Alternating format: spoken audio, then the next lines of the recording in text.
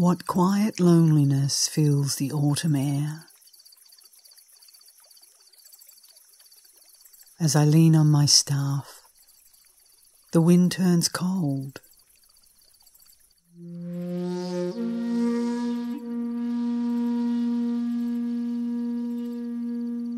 A solitary village lies shrouded in mist. By a country bridge, a figure passes, bound for home.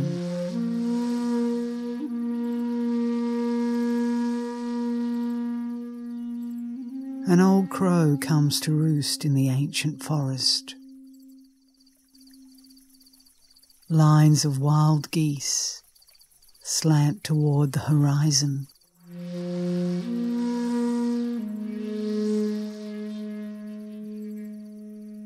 Only a monk in black robes remains standing motionless before the river at twilight.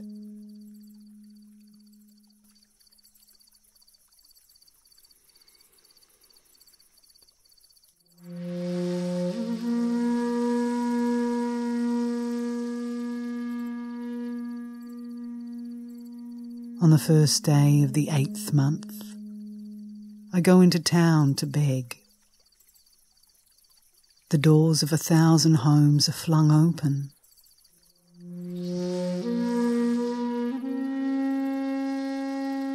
The smoke of a myriad hearths slants through the air.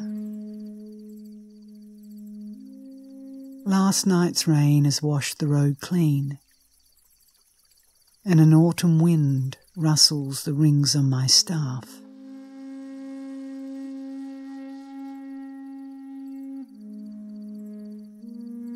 I take my time begging. The universe is vast, without end.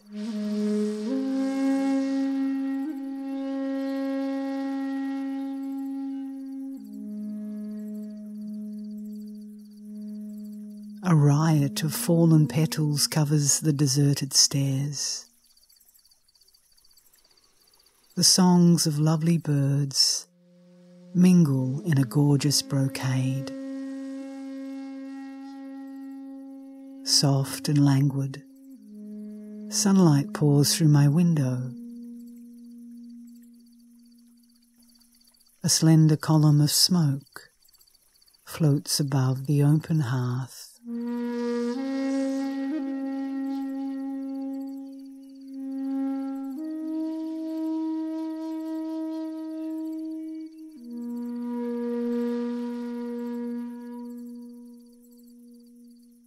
It's quiet, my little 3-mat hut.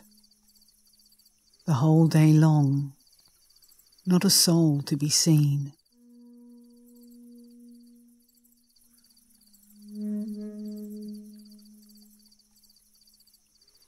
I sit and meditate by my lonely window.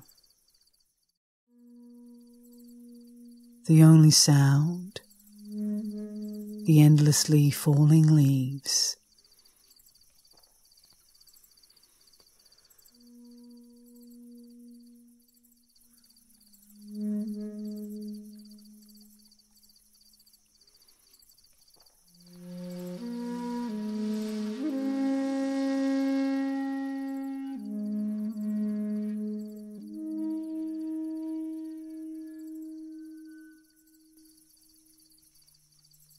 Every season has its moon, but this is the moon that I prize above all. Mountains in autumn soar. Waters are limpid. In a cloudless sky, stretching 10,000 leagues, spins a solitary mirror.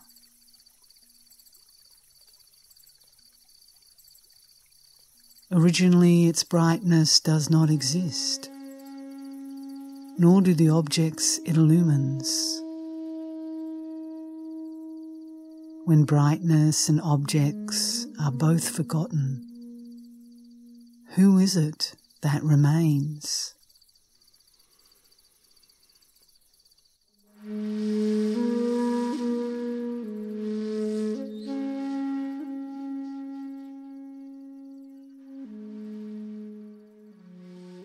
In the chill autumn air, the heavens seem boundless.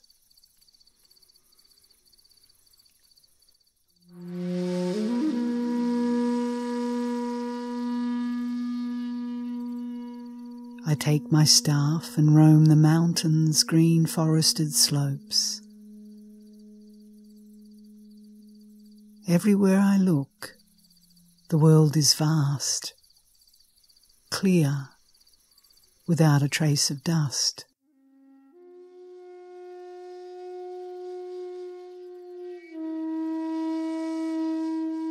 I see only the autumn moon, growing in brightness. Who is it tonight, watching this moon?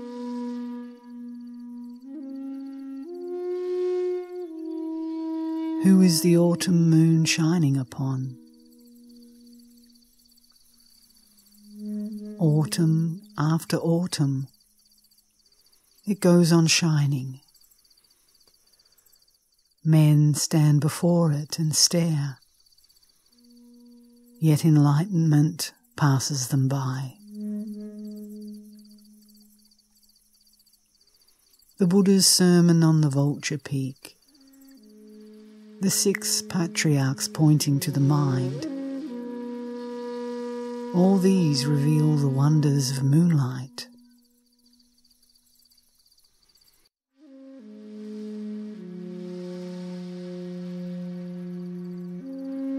Immersed in my poem, beneath the moon, the night has deepened.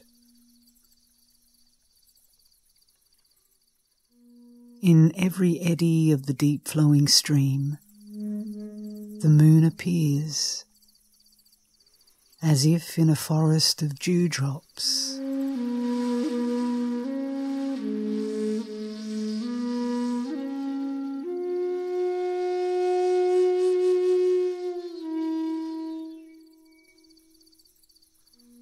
The sun sets, and all living things cease to stir. I too close my brushwood gate. A few crickets begin to chirp. The colour of grasses and trees has faded. Burning stick after stick of incense, I meditate through the long autumn night.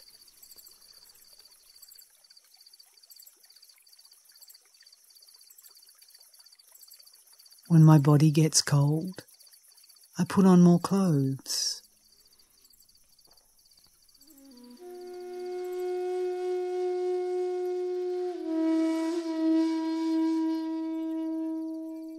Practice hard, fellow students of Zen. Time is gone before you realize.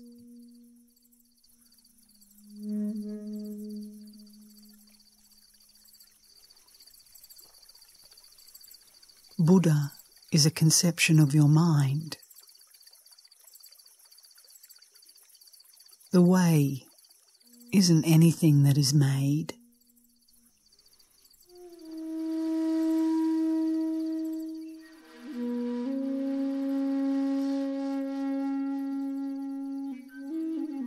Now that I've told you this, take it to heart. Don't let yourself be misled.